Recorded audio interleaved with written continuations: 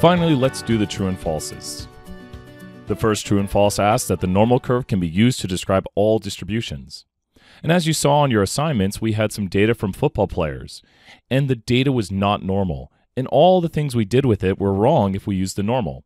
So the normal cannot be used to describe all distributions. This is definitely false. The normal model can only be used for data that is normal, which is unimodal and symmetric. Next, an observation with a z-score of 0.5 would be considered an outlier, and this is definitely false. 0.5 is only 0.5 standard deviations above the mean, which is very close.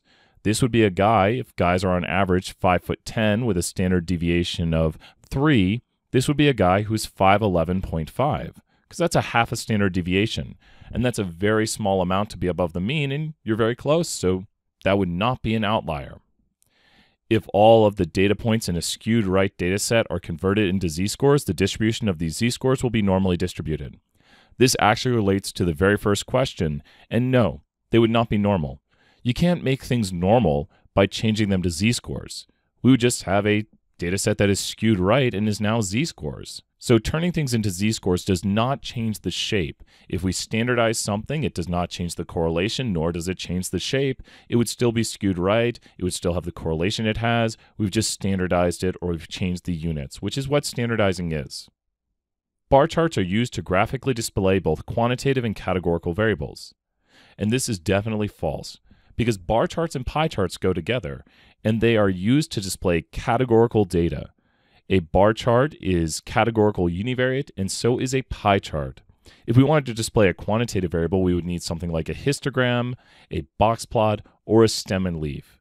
We cannot display quantitative data in a bar chart. Next, every time an x variable is added to a decision tree, the value of r squared will increase. And this is very true. If we are going to add in a variable, it's that it does something. It explains some variation.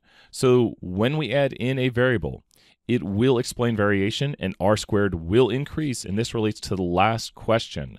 X's explain, and they will explain variation, and every split we do will increase r squared. This is definitely true.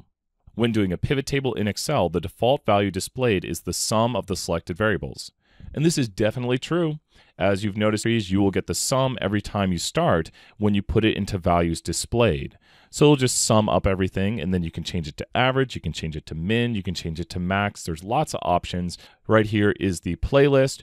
Finally, when we use an x value that is outside of the range of x's we used in the regression equation, what are we doing? Well, a value outside of the range of x's plugged into the equation would be an extrapolation of the regression equation. We are extrapolating. Extrapolating means using an x that is outside of the range of the x's used in the equation, and now the equation is giving us something unreliable because the equation was built around a certain range of x's and we are outside that range. This does it for the test. If you have questions, make sure to email me.